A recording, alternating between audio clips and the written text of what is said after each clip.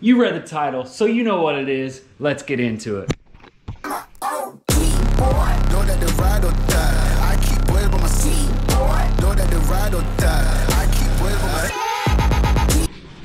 Alright guys, as the title suggests, I'm going to be restoring the headlights on this car here. This is my 2008 Mazda RX-8. I've had it for a few years now. Whenever I first bought it, we buffed the headlights and I didn't put any protective coating on them, so they're starting to fade again. They're getting pretty rough. You can see they're pretty faded and yellow and just all around look bad. So I did buy a kit off of Amazon. I bought the Cerakote Ceramic Headlight Restore, and this kit does have the UV protective coating that goes on once you buff them and clean them. So I guess let's just well, get into it. All right, so some of the stuff that's in the kit is it comes with this oxidization remover.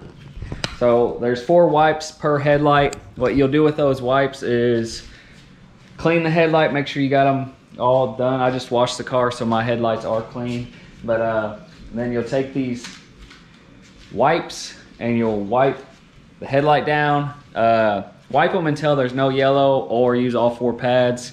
It may or may not need all 4, but I'm gonna wipe those down, and then it comes with some sanding paper and a little handheld sander. So this is 2000 grit and 3000 grit sandpaper. You'll want to sand the headlight, and then it actually has a UV ceramic coating that goes on to prevent this from happening again.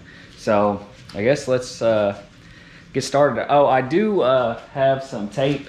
I am going to tape around the headlight, just trying to keep everything off of my paint and everything like that. It's not perfect, but I don't want to get this stuff all over my paint, keep from sanding any corners or anything. So let's get to taping this off.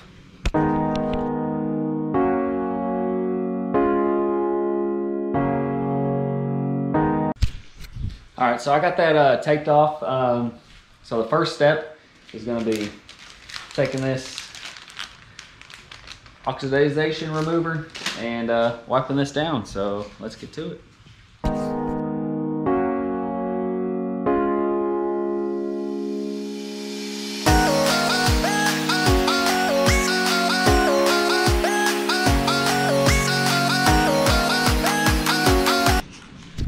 All right, I did forget to mention that the kit does come with some gloves. You don't want to be getting this oxidization remover all over your hands.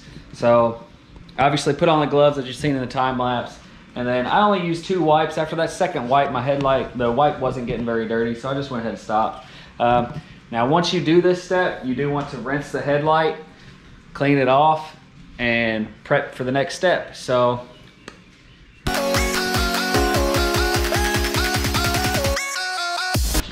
alright, so once you get the headlight clean, as you can tell, it's already kind of cleared up quite a bit from the other side. So once you get that clean, what you'll need is some water. I've got a spray bottle here with a little bit of soap and water in it.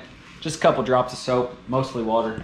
And you are going to take the 2000 grit sandpaper and your sanding pad, and you are going to sand the headlight in a linear motion. For some reason they want you to do linear and not circular.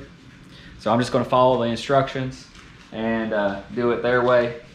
So once I get that done, I will move up to you'll do this for about 2 or 3 minutes or so.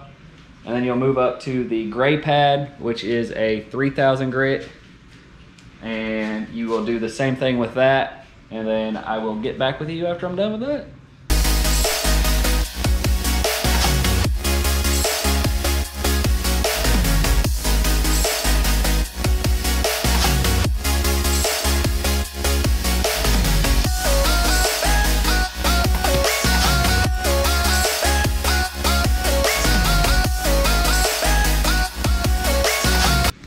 All right, guys, as you've seen there, I used both sand pads and kept keeping the headlight wet. Essentially what you're doing are wet sanding any coating or unlevel surfaces off the headlight to make sure it's as smooth as possible for this final coating. Just a couple minutes each on each pad. Obviously, if you got some heavy oxidization or some coating that's pretty thick that needs to be smoothed out, you're gonna wanna spend a little more time on the red pad and then finish it off with the gray. I only use a couple minutes each, but as you can see, that's what it looks like now. Still a whole lot better than that other side.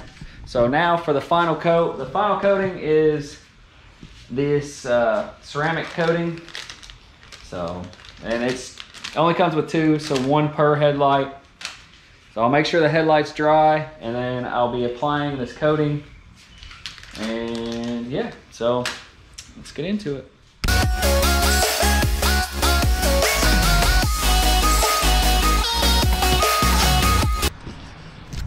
All right, guys, so as you've seen, that's pretty easy. Do use your gloves. This is like a clear coat kind of coating stuff.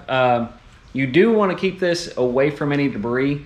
It is going to have to dry. You shouldn't drive it or anything. The instructions say for at least 60 minutes before you expose to any type of moisture.